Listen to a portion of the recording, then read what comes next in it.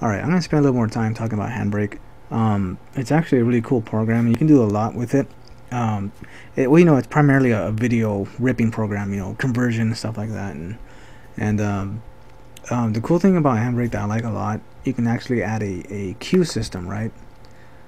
So let's say your computer has multiple DVD drives, right? You have like 3 or 4 of them. Some people do that. You can pop in a couple DVDs. You can set it to a queue so that, you know, overnight it'll rip one, then it'll switch to the next one, then to the next one, and so forth, right? It'll just it'll rip it all overnight, and by the morning, you know, it'll be all done. And but let's say you don't have that luxury of having multiple drives and stuff like that. You can actually copy your DVDs into an ISO file, right? Fairly easy. The last method I showed you was with canonical copy, which is a DVD shrink.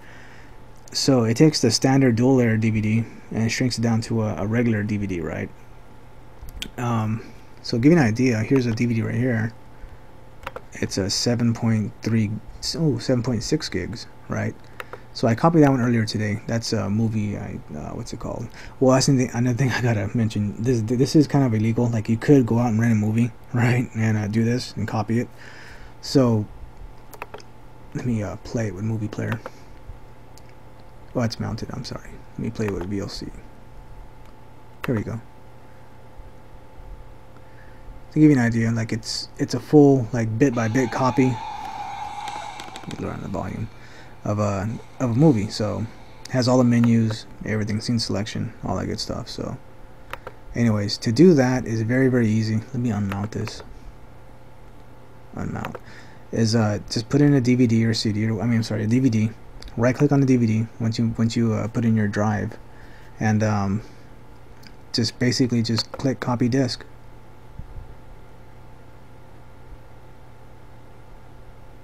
And it should copy. Huh. Let's try that one more time.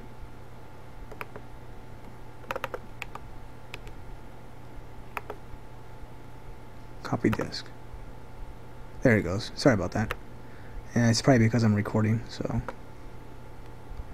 all right. When you copy this disk, it's gonna copy it to your home folder. So, let's go ahead and create the image, and it's gonna go ahead and copy. So it's going to take a while. I'm going to go ahead and talk about some other stuff while it's copying. Okay, with Handbrake, you can also change the resolution size of your media. So let me go ahead and open this little cartoon guy right here. Right. Go click on source. Go to best moments. That's the clip I'm looking for. All right. Alright, as you can see, it's standard definition, I guess. It's not the HD or widescreen. It's a little square. You know, it's 40 by 352.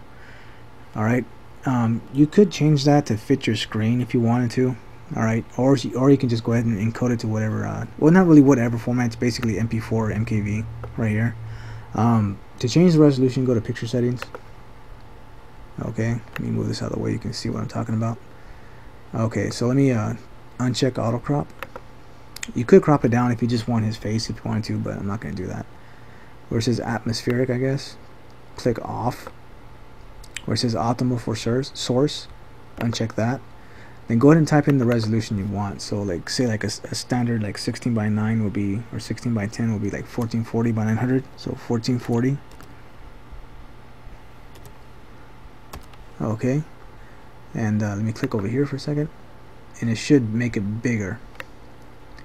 Alright, now this is respecting the aspect ratio, so it's gonna keep it at a square, not, you know, stretched out to a 16 by 10 or 16 by 9 format. If you want to stretch it out, where it says keep aspect ratio, uncheck that. Then go over here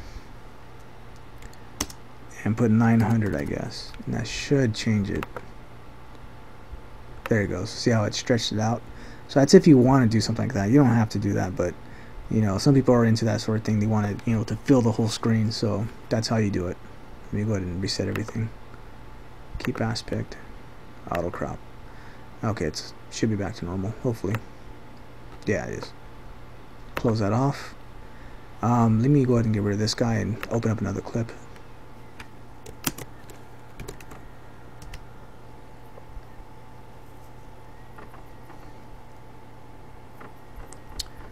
And here's like a widescreen format. You know, it's a movie clip. Go to source. Let me find it for a second. There it is. Click open or OK.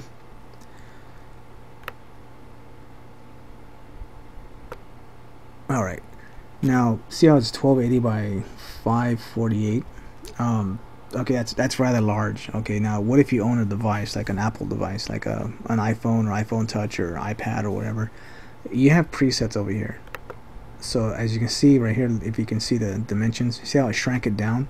So it's a preset that'll actually shrink it down to the proper size and bit rate and everything, so you don't have to mess with all this stuff in here if you don't want to. You could if you wanted to, but it's easier with just with the presets. So there's iPhone 4, there's Apple TV. You know, see how the resolution is changing, the dimensions. Well, that one, there it goes. Okay, so that's how you do that. You know, it's very easy to use. All right, and let's say this is an actual full-length movie and it has subtitles, or you want to add subtitles. You can also add subtitles as well. You know, pick tracks or whatever. Download a subtitle off the net if you wanted to and add it to it. So it's very cool little program that does a lot. You know, I mean, it's basically aimed at the person who has a mass, you know, collection of DVDs and want, like, you know, backup stuff and conversions to their Apple device and stuff like that. So it's a really good program. So I'm gonna go ahead and close it off for now, and I'll show you how to add the queue system just in a minute. I'm gonna wait for this to finish, so I'm gonna stop right now.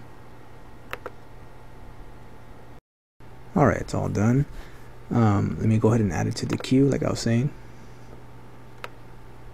Alright, let's add the first movie. So click on source. We're going to go to my desktop, and here it is, drive. Click OK. It's going to scan the media for the actual movie.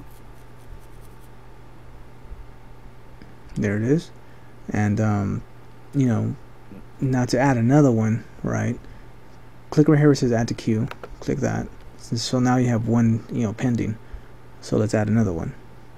Click source again. It's in my home folder this time.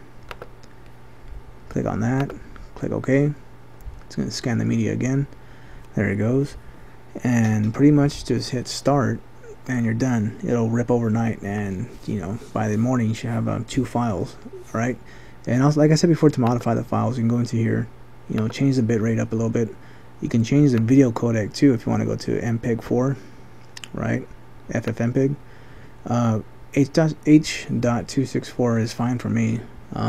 You can also change the settings of that codec as well, but default is okay. But if you run into some problems or some trouble, like some jerkiness, you can actually adjust it in here. And also, see, same as source, the frame rate, you can I guess modify it for NTSC or PAL. All right, the actual frame rate, so you can do that too. So anyways, that's pretty much it, really. There's a little more to it, but that's pretty much the basics of it. You know what I mean? And then some, I guess. You know, what can I say? It's an awesome program. You know, I use it all the time. So anyways, thanks for watching. I'll see you guys later.